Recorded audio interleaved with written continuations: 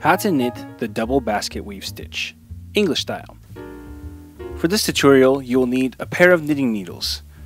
Special thanks to our sponsors Cassell for providing today's needles. Today, we are using their Addy Lace Interchangeable Clicks in the size 8.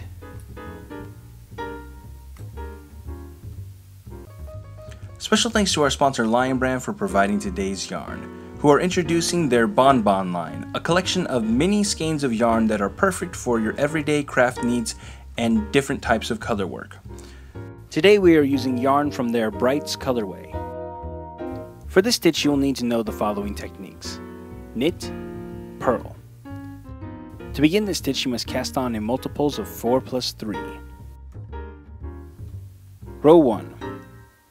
Beginning on the right side of your work, you're going to knit all stitches. Row 2. We're going to begin by knitting 3.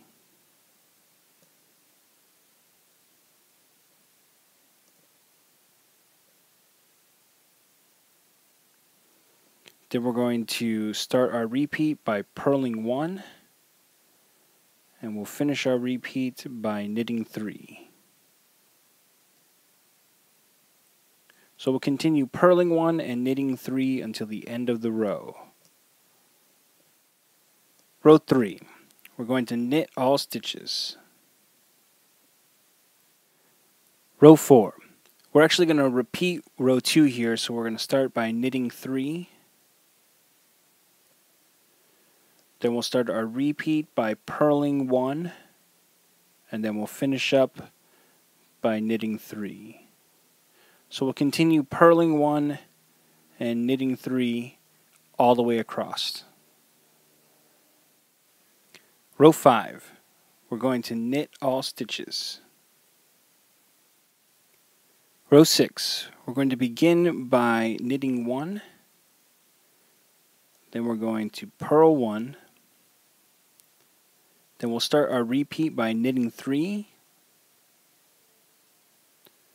And we'll finish our repeat by purling 1. So we'll continue knitting 3 and purling 1 until we reach the last stitch in the row. Now when we reach the last stitch in the row, we're just going to knit 1. Row 7. We're going to knit all stitches. Row 8.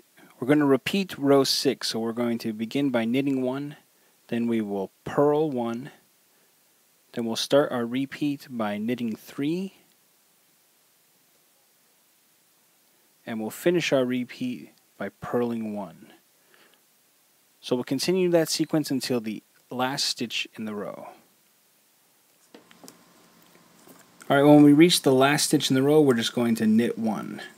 So we're going to repeat rows 1 through 8 until you've reached your desired length. And that's how you knit the double basket weave stitch. After a few repeats, your pattern should look like this. Want more New Stitch a Day? Check out our website at newstitchaday.com.